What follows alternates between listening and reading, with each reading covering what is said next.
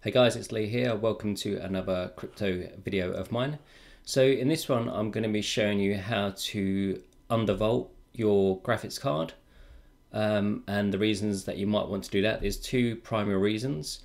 One is because your graphics card will run cooler, and two, your graphics card will use much less electricity. So they're the two primary benefits. But also, in addition to those, you'll get the same exact performance. So you're going to be running your GPU cooler and using electricity, but you're going to be still getting the same performance. So I'm on the Mac now, but what I'm going to do is just remote log in to the computer that I actually want to show you or demonstrate this with. So this is the one that we want to go for. I'll just obscure these details, keep everything private. So I'm just going to log in using TeamViewer. And this is the machine that we want to be working with. Just close that over. Okay, so this machine is currently mining Monero.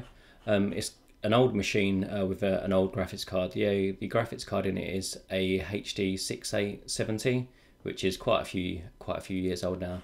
But you can see it's working along about 284 hashes per second, and that's mining Monero. So that's just the background of this particular machine. What I'm going to do is I'm just going to kind of close everything down, and I'll just kind of like start from scratch for you. So this is your basic desktop. The program that we're going to be using for the underclocking is called MSI Afterburner, which is a free application. So you can just download it, just do a Google search and download it. And this is what the basic sort of version looks like. So what you'll see is you have a couple of different options. I'll just start from the top. You have the core voltage, which is what we're going to be working with today. That might be grayed out or not available to you. I'll show you how to turn that on. We've got the core clock, the memory clock, and then we've got the fan speed. So if you can only see the core clock, the memory clock, or some of these other options are grayed out to you, the one that we want to be working with is the core voltage. So what we need to do is we go to settings, and then I'm just on the general tab. If you look down, you'll see this unlock voltage control. You just want that checked. So check that and then click OK, or apply and then OK. It's possible that you might need to restart your machine. I couldn't say for sure, but if you're actually changing some of the settings, sometimes you have to restart the machine. So if you need to do that, then just restart it, then come back to MSI Afterburner, and you'll have this core voltage unlocked. So what it's actually telling us now is the current voltage is 1175, so it's 11.75 volts is what the card is typically sort of using or wants to use, or the current setting for it. We've got the core clock, which is 915, and the memory clock, we'll just leave that as it is. So on this particular card, I normally like to have it overclocked a little, so I run it at 1000 megahertz. So you want to select whatever your normal core clock speed is. So if you normally run the graphics card overclocked and it's stable, then go with the same sort of settings. Or if you, or for simplicity, just go with the basic default settings. What I'm also going to do is I'm just going to turn on the fan speed. What I'll do is I'll just set it to manual, and I'm just going to set it to 75, and then I'm just going to click apply. So now the core clock is set to 1000, and the fan speed is set to 75%. So there are basic settings. You can see the temperature starting to go down, although we haven't got any load.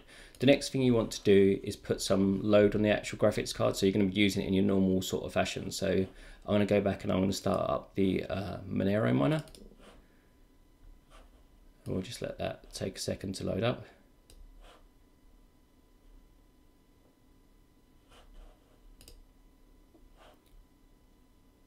You can see the on the second sort of chart, the GPU usage has gone up now to basically 100%.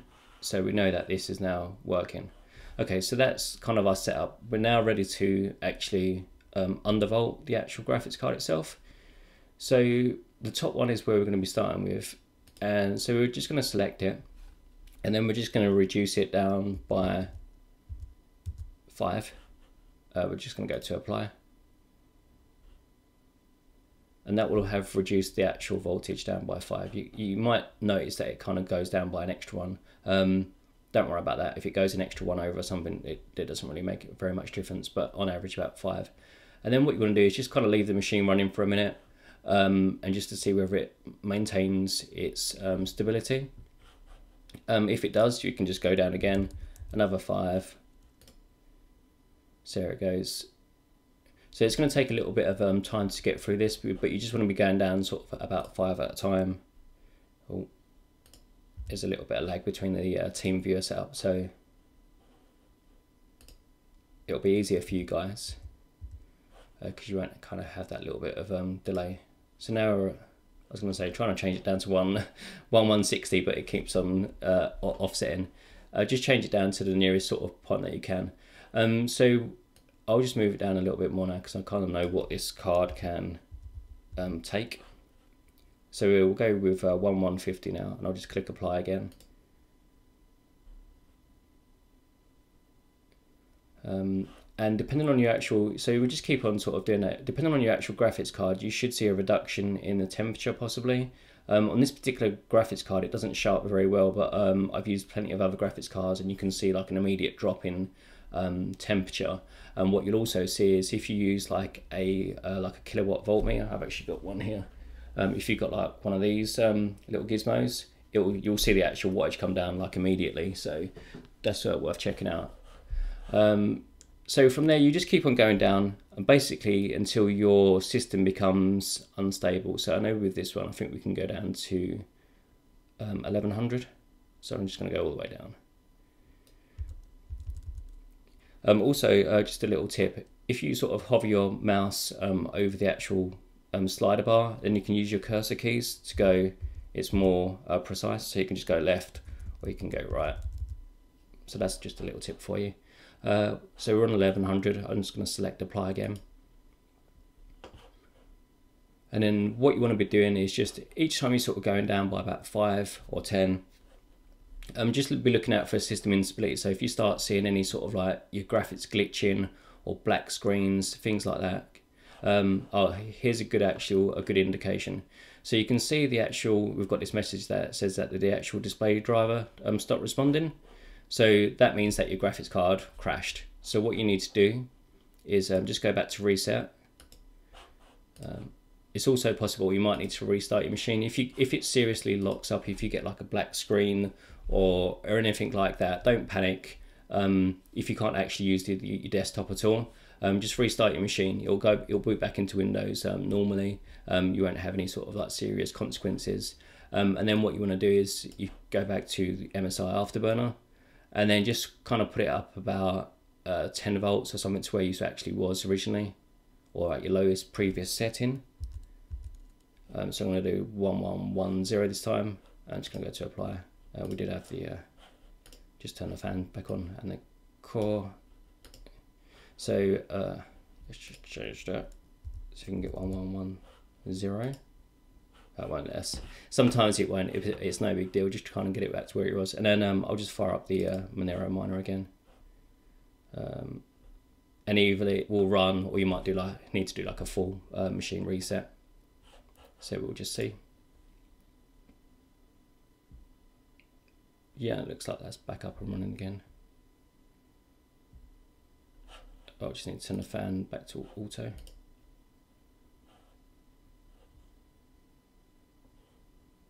You can see our fan has sort of jumped back up there as well now.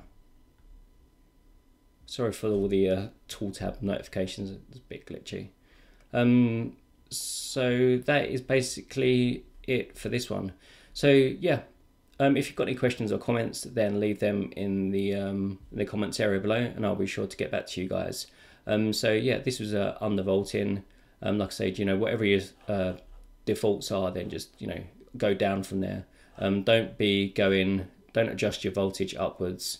If you do that, you're going to be at serious risk of damaging your GPU. So I wouldn't recommend overvolting. This is undervolting. So that's it for this video. Hope you enjoyed it. Like I say, leave your questions, comments, or anything in the box below. Anything you're curious about, let me know, and I'll try and make another video for you. Till the next one, guys. Take care. See ya.